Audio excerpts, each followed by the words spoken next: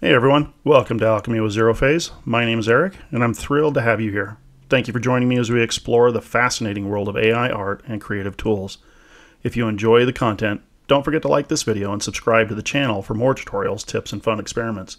Also, if you're looking to elevate your own creative process, check out ZeroGen, our powerful prompt and image generation platform. You can start using the free version today or take advantage of our 3-day free trial for even more features. Check out the link in the description or on the main channel page. Now, let's dive into today's video. Hey everyone, welcome to the video. This will be a continuation of our last video showing you how to design and build your own prompt generator that you can use at least in ChatGPT, if not other open source LLMs. And we may actually take the one we're building, the one we're designing right now is a Flux prompt generator. And you can take the seed prompt from this, which I'll make available either in the description or on my Google Share, so that you can grab that and use that as a basis to start building your own if you want. But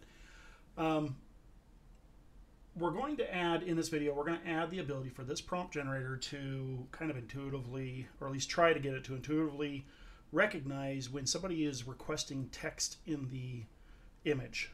So we all know that Flux does amazing with text. The image you're seeing on the screen was an image I generated using Flux. And it's just amazing at being able to do that, and still floors me. Like, it's still magic to me that it can do that and do it in the way that it does.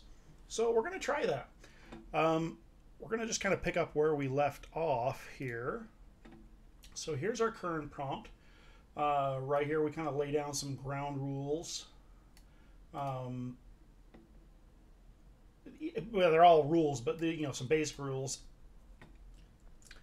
The next one just kind of specifies, the user may request more than one prompt. And so what we're doing is we're instructing the AI to kind of be aware of that and how to respond with that. So we tell it your only expected output are the prompts requested with no commentary, no preamble. Preamble basically is like a comment before the actual product, like saying, yeah, sure, I can do that. Here you go. So we're we're telling it we don't want that. We don't want any commentary at all. We only want prompts. So no instructions or anything else. If multiple prompts are requested, you will include a blank line between each paragraph or prompt. This is I feel this is important. I specified this in the last video. It helped me to really utilize it in other things. So something I think I'm going to do, we're going to go through and try to do this in this video, get it to recognize and incorporate text in a specific way. And then the next video, I'm going to show you how to use ChatGPT or whatever to program a interface that you can plug this into and utilize to generate prompts like I do on my platform, ZeroGen. So basically we left off here. I'm going to create a new prompt or a new set of prompts. We'll just make sure we're going to do typically. So when I first started doing this, I was working with GPT 3.5, and it took a lot of instruction to get the same results that I'm kind of getting right now. And it was very limited because of the context length. Like, the instructions were so long that by the time it got done, I only had room to request like at the most like 6 prompts, but with how things are right now, we could probably do up to 10 or 20. We could do 10 prompts. We'll just say random underwater scenes with monsters. Let's see what it does. So we have an iridescent sea monster, shadowy leviathan, chubby sea creatures. Okay, those are all kind of cool. And what I'm going to do, we're going to copy that. We're going to come over here to Stable Diffusion. We're going to just select prompts from file or text box, and we're just going to set this to render these out. And let's flip that around to 1152 by 896. Now we're going to speed it up just a little bit. We'll go back down to the basic 1024, but we're going to do 768 on the width. It's kind of a dimension I like, or aspect ratio I like. Drop this down to 6 steps. We could do 4 with this particular model, but we're going to just hit generate on that. we'll watch maybe the first one just to kind of see what it looks like. Should come out pretty quick. My generations on this with the hardware I have, I typically can generate an image even up to 1280 by whatever in about 30 seconds or less. You know, depends on if it has to load a different model, that kind of thing. So as you can see, it's doing a preview there. That looks pretty cool. So we'll just kind of let that go. We're going to come back over here, and this gets, you know, working in the GPT interface can get a little cumbersome when the instructions start to get pretty long. I may end up moving this over to like Notepad++, which is what I would typically do, and then I just copy and paste it in. But I think for right now, we're okay. I just don't like how it kind of limits you on the view right here. Sometimes I like to see the whole thing to get a feel for if I have to move stuff around. You know what's funny is I'm finding I don't have to do a lot of the things I did for my first prompt generator back in, you know, when using GPT 3.5. It was literally a balancing game. It was like, you know, those circus acts where they're balancing a plate on the end of a stick, you know, that's and the plate's spinning, and you got like 15 of those, and you're trying to balance them while standing on something that you're trying to balance there too. It was literally like that. You make one change somewhere and it broke the whole thing. You had to figure out where to change it. Not so much anymore. Like it's pretty good at understanding the instructions, following the instructions pretty thoroughly, and so it's a lot easier to do this. Okay, so what we're going to do, structure of a prompt. We're going to start here. The reason why is part of the structure of the prompt will be the text if it's included. Okay. Actually, you know what? No, I don't want to do this, because if I put this here, it's going to, at least it's done this before, it's going to just include text randomly. So what we're going to do is right here, text requests. And we're just going to put in some instructions in here. Text requests are user requests asking for an image, but they may request that there is text in the image in various ways, period. An example would be a user asking for a sign that says something on the sign, period. I need you to intuitively incorporate that text in the following way at the very beginning of each and every prompt requested.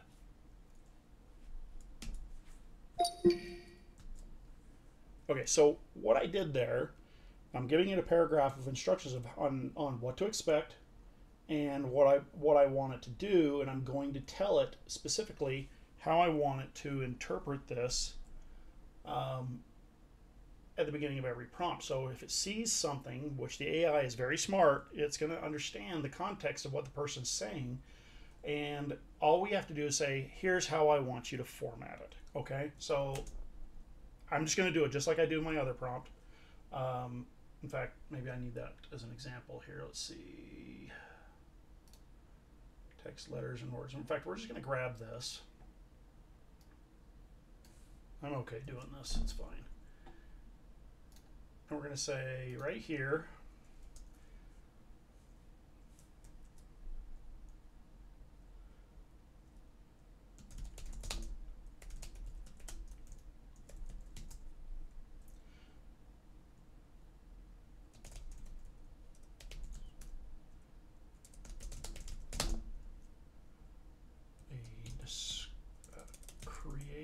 creative description of the style of the text and how it's applied in the image. Okay, so all we're doing is we're just saying we want this at the beginning,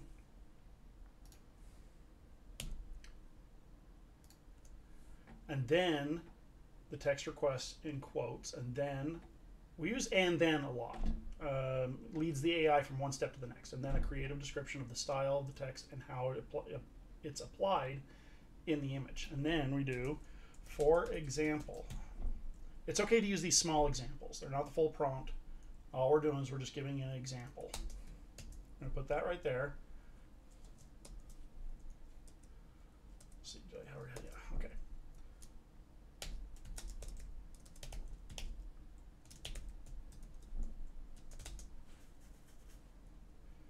Metallic metallic glowing letters at the top. And that is it. We're going to see if that works. Based on its response, we may have to put in some extended instructions. So let's just go ahead and do that. We should still get the same, what kind of prompts can I describe for you? We're going to do, let's do 2 prompts. And then we're going to say sci-fi book cover style images with different text titles. I'm not being specific. I could be very specific on this if I wanted to, but I'm doing this because I want to test the prompt's capability of handling generic requests. Yeah, and I got it. I love these new models. These, you know, the GPT-4o Mini is freaking awesome. Text layers and words that say Galactic Odyssey, Chronicles of the Void. Ooh, I like that one. Let's grab that one. See where we're at in the generation over here. It looks like it's done. So all those prompts that we generated earlier, we got ourselves whatever this is. There's a Leviathan. It has the description: a playful, chubby sea creature, multi-headed serpent. Doesn't have multiple heads. Interesting. Underwater dragon. Ooh, octopus behind a lurking giant squid extends its tails towards a frightened diver. Okay, cool. That one's cool. I like that one. A whimsical cartoonish octopus. Yeah, holds good. Okay, so let's grab this prompt. So we're going to disable this down here. Drop it in up here. And let's change the aspect ratio so that it is more of a standard book aspect ratio. I'm going to generate on that. Okay, so we got some words in there. We got, I don't remember what the description was. So we got that. So it kind of messed up the word Chronicles. We could regenerate this and it'll probably work fine. But metallic lettering, we got that of reflective quality set against a dark, ominous backdrop. The image features colossal spaceship mounting with a swirling black hole. Yeah, that's great. I love it. Let's generate it one more time. I just want to see if it gets the words here. What I found is using the one on Hugging Face versus using one locally, it tends to do the words better, like gets it right more often than not than even the one on Hugging Face, the Hugging Face site. So as you can see, we got what we were looking for.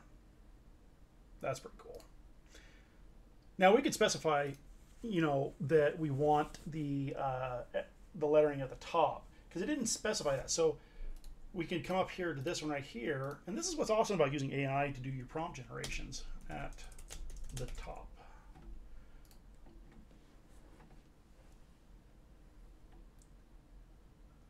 Text on a sleek future silver font floating above a sprawling alien landscape.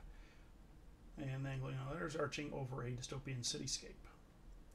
And so we could get even more specific at the top of the page or something like that. But these aren't too bad. Just for kicks. Oops. Don't want both of them in there. Yeah, I did it pretty good. What's cool is it incorporated as part of the structure of the city here. So, you know, we got echoes of tomorrow. And what's cool is you can, now that we've got this, you can actually come in here and manually change this to whatever you want to change whatever it says there. These are just kind of placeholders. So that seems to work pretty good. I'm still not happy with me specifying the placement and it not incorporating that properly. So what we're going to do is come back up here, go down to our text section, and text quotes and a creative description of the style of the text and how it's applied in the image. For example, the boardroom in metallic glowing letters. We're just going to extend this top of the page, just adding a few more details in there.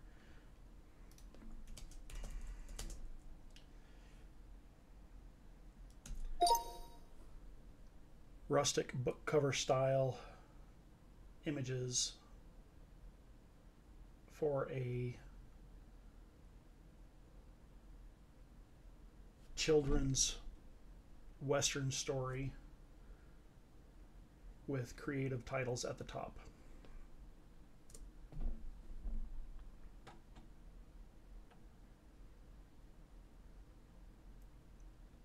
Yeah, there we go. That was good. Embossed across the top. Oops. So let's grab this one here. Test that one.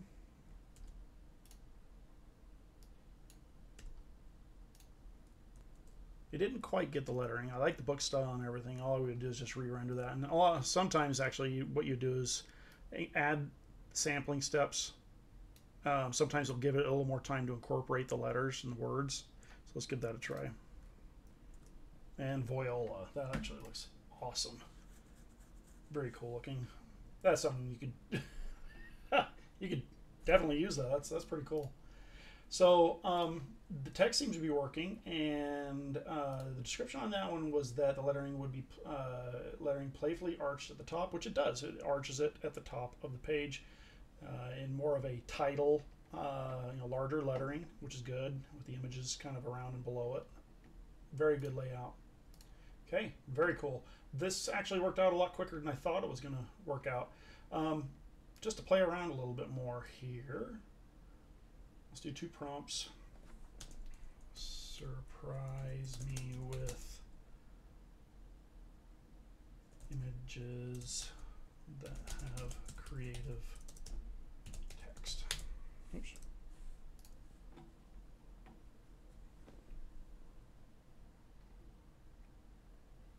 Let's just give these a try here. Let's get rid of this. Don't want that in there. Get rid of this, paste that in there, and hit it.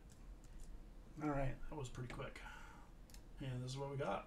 I mean, it holds the description really well. This one here was, let's flip between those here, that we wanted. Whispers about an elegant swirling script, which we got. Golden leaves swirling around the text, which it is. Vibrant scene captures sunlit forest and fiery orange. Yeah, got that. Impressionistic style, rendered in impressionistic style with gentle brush strokes.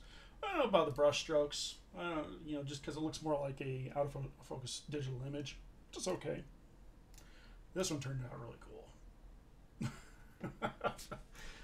Let's see, what was the description? Text letters and words that say dreamscape in a bold, luminous typography floating above a whimsical landscape, which it does. The scene depicts a fantastical realm with floating islands. Yep, got that. Composition employs the rule of thirds. Yes, it does. You can see here, and here is how it divided it up, with a soft ethereal glow illuminating the fantastical atmosphere in a surreal painting style. Yep, looks really good. Now, here's the thing I'm going to say about prompt generators. I love messing with them. Honestly, I'll generate random prompts just to see what it creates. I love that. And what's nice about being able to do this, though, is it generates the base prompt for you, giving you something to work from, teaching you words you may not have even thought about, and giving you a tool that will help speed up creativity. I mean, that's why I built ZeroGen. Honestly, I was getting so tired of trying to type up a decent prompt and trying to get decent results, and I figured it was worth the time to build a prompt generator, and I started off with one for Stable Diffusion, and eventually that grew until I now have prompt generators for Flux, Stable Diffusion without emphasis, Midjourney, DALL-E, Leonardo. We got AI music generator, and a virtual persona generator. So, and I have videos on those other two there as well.